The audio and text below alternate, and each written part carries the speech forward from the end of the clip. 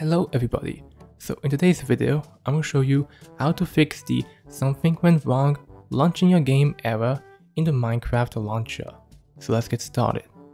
So to begin, to find the error, now this is a completely normal error, it is for everyone, but if you want to do the error, the way you do this is simply by closing your launcher and reopening it again. Now the reason it does this is because it says here that it's already running, even though it's not. But the real reason it says this is because technically it is. It is still closing the game before you're opening it again. So that's what gives you this error. So technically this error is that the game is not closed. So to fix this error, there's actually a way to do it. And it is not directly from the launcher. You'll always be able to have this error, but you'll be able to divide it by 2, because most of the time when you have this error is when you close the actual game and you want to open up the launcher to change versions or something. So let me show you what happens when you open up the game. Here you have a game and you want to open up the game using play. What happens? Well, the launcher closes and it is still running in the background. So let's say that you're in the game and you want to add some mods, you want to change the version. So you'll be like, okay, I'm playing the game, okay, and you're gonna close the game.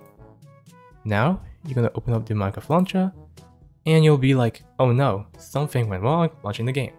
And this is the exact same error as if we just close the game, launcher, and reopen it. So there is a way to fix this.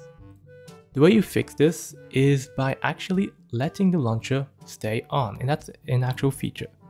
The way you activate this feature is simply by going to settings, and here you have a thing called keep the launcher open while games are running. And what this is once this is on and you go to a game, it will stay on even the game is here. So let me show you. The first thing is this ever gone by activating this option? Yes and no. It is gone in the game, but if I close the launcher and I reopen it, you're gonna have the same issue.